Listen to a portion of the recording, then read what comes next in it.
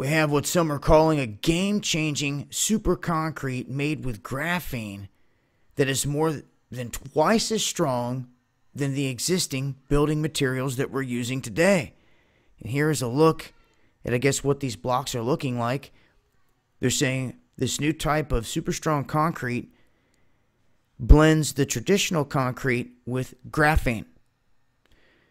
Now, the experts are saying the resulting superconcrete is more than twice as strong and 4 times more water resistant than existing concretes.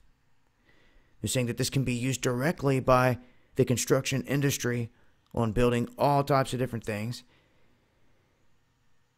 And, well, it makes me wonder, are there any effects that we're not seeing here? Is there any toxic substances tied in with this that could leach out over time? Those are the first things that come to my mind. Things like that. What are the test results looking like through and through? Has it been trial tested over time? Things like that.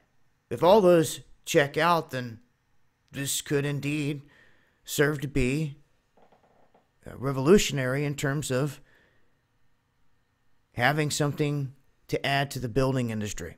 Something that's twice as strong as concrete. I mean, stronger, more resilient. We also have to look into the price here on what it will jump to, I'm sure, in terms of doing this, because you're adding another element. It's going to cost something. So, wanted to make mention of it.